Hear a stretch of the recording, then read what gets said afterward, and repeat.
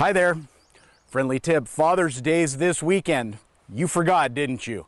Trust me, I'm a dad. Please don't do this again this year. Instead, why don't you take Dad fishing? Fish, Wildlife, and Parks has made it easy for Father's Day weekend. No license required.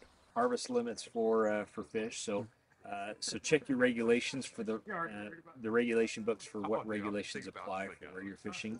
Those still are in effect for the weekend. You just don't need a fishing license. Fish, Wildlife, and Parks has made Mother's Day and Father's Day weekends effectively free fishing days in Montana.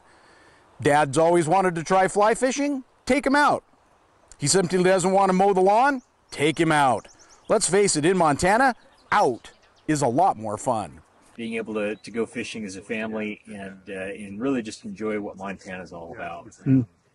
Because this is, I mean, there's just so much to enjoy. There's such variety of opportunities, and the access in Montana, especially for fishing, is tremendous. There's nowhere else like it. Jacobson stresses if you plan to go out along a river, he suggests that you practice complete water safety.